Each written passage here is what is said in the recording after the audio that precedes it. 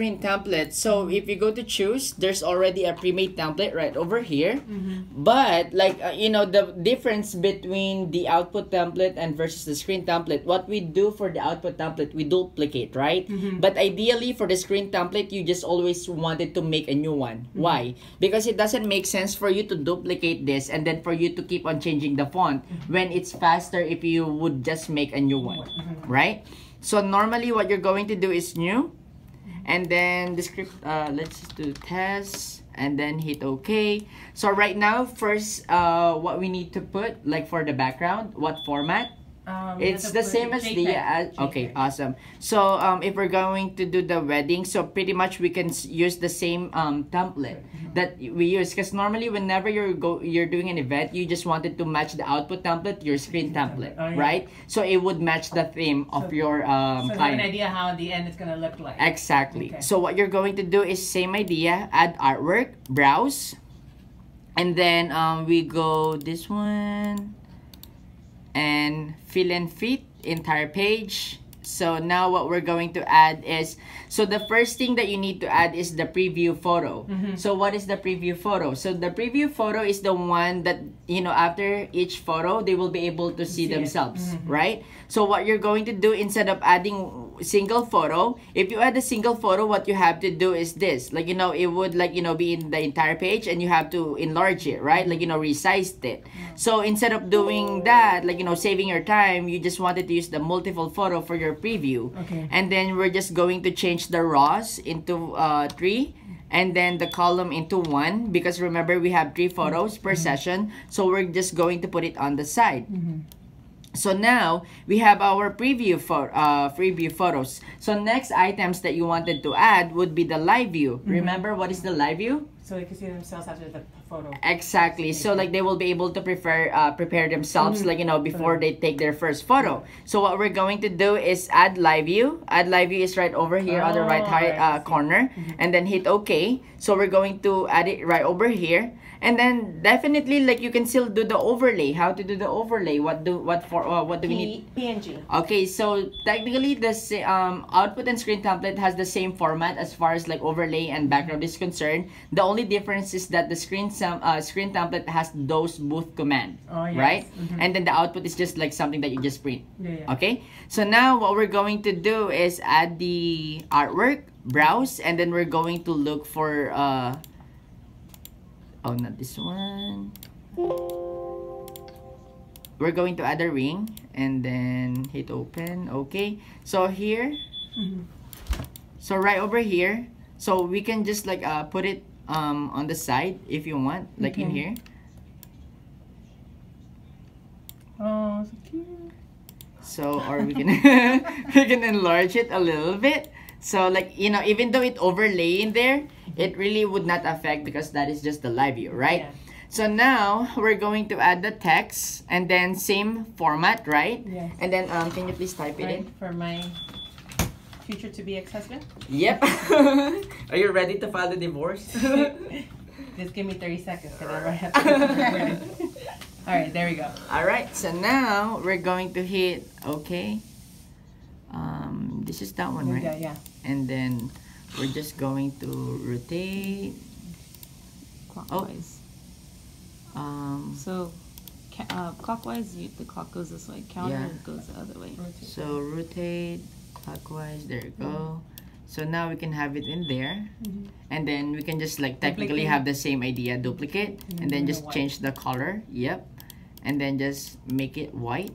You know, there's so much there's many technique, like, you know, to do or to be creative. So but like that's one way, you see. Now like you're adding more, like, you know, value, or like you're adding more life to your design. And then normally when you're making the template, you want everything to like complement each other. The moment you look at it, like, you know, no element is overpowering, like, you know, and also no color should be overpowering, like, you know, everything has to go in accordance with everything, right? So right now, like, we have everything, But remember for the text, what do we need add for the? We are missing two commands in here. Remember, like this is the touch screen, so you could go back and right. So escape, in other words. Right. So basically, this is the specified booth command. Remember, I was talking about controls is the generic booth command, and then the screen where you can put the specified booth command, and then you can control where you can touch the screen so that you will be able to execute that specific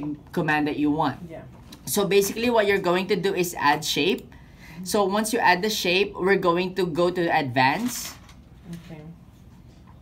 Shape and then advance. And then advance. And then under advance, you go to booth command. Okay, booth command, okay. Yes, and then you go all the way to the bottom, and then you would be able to see the exit command. Okay, exit command. All right. So now we're going to hit OK, and then hit OK. So right now, let me just put it back to its okay, there you go. So right now, so that is like a booth command right in there. So like we're just going to save. Okay. And then choose. How are we going to do the opacity? And then go ahead, can you please touch on that area? Should have told me I was now. All right, so now, so that is that, and then no, of course we don't want them to see that there's that exit button in there. So what we need to change is the opacity. So what is the opacity? Opacity has something to do with the visibility or transparency of the object. So like if we want this to be not visible to our clientele, we're just going to put 0 and then hit OK. Then now you have an exit button in there that only you and your attendant knows. That you don't, they don't have any idea that there's this specific command in there. All right, Mark, can we do reprint? As I've said, as far as the reprinting is concerned, you wanted to accommodate it, but you don't want to keep on offering it because that is wasting your print. So, but it's the same idea. That is a specified, or that is a booth command. And what you're going to do is add shape. Under the advanced setting, go to booth command, and then you're going to add the reprint menu. So there's 3: print copies, reprint last, and reprint menu. So I would just normally recommend just the reprint menu because like reprint menu is like the all-in-one of the print copies and then the last. And then you will be able to control the numbers of the prints that you guys need to do. Okay? So we're just going to do the reprint menu, and then of course, are we going to have this visible to them? No, because you don't want it to let them know that like you have the ability to do that. So we're just going to hit OK. Put it in the corner. Right. So it's gonna be in there. So this is your exit, and that is your reprint. So now save, and then start booth. And you see, there's the screen. It says the touch screen to start. So that is the default setting. So what we need to do is like we need to change it to fit inside the live preview, right? Yeah. So what we need to do is we also need to insert special text, right? So what we're going to do is going back to the template, edit, and then it says add text, right? So on the right hand, on the right side of the box, it says insert special text. So there are 4 texts that we need to add. Start text. We have start text. Get ready text. Get ready. Okay. Countdown. Countdown. Okay. And then the end text. All right. So now first is like we're going to add the start text. And we're just going to make it like so the start text. Okay. Question, Mark, like is it okay for the command to overlay each other? And the question is yes. Regardless, like whatever comes first, it doesn't matter because that's already programmed. Like as soon as you put it in there, even though it overlays each other, like it would not affect because like it's already programmed. Okay, so right in this case, like if we want it to the center, you're just going to adjust like up to the edge of the live view so that you'll have it centered. So we have the start text, add text, and then next will be the get ready or the ready text, and then hit OK. So we're just going to add it here.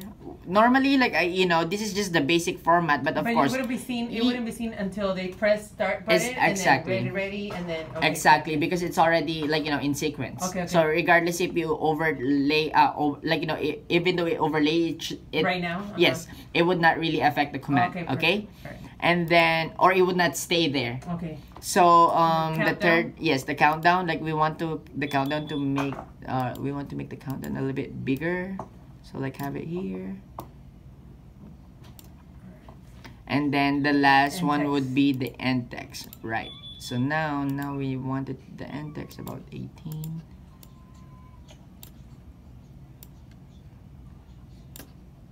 Let's see.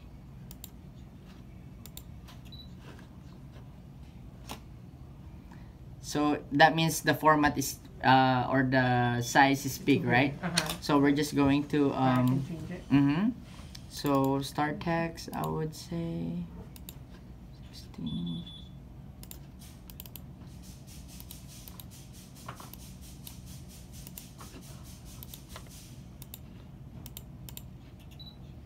So now you have the touchscreen to start. So when you touch the screen, get ready. And then the countdown will be 3, 2, 1. Oh, I really did took it. So now we're just going to take 3 photos. So in order for you to see the end text. Okay. Oh, wow. uh, Oh, wow. Sorry. There we go. Here goes. Now, look at me. Look. so now it would say He made it. 3, 2, Okay, 1. Oh, we need to add the fourth. Mm-hmm. Forgot. It's So your thank wedding. you. Hey, waiting. It's your wedding. So now that is how you create the screen template. Do you guys have any question? Okay. Pretty easy, right? Pretty easy, yeah. Yeah. It is.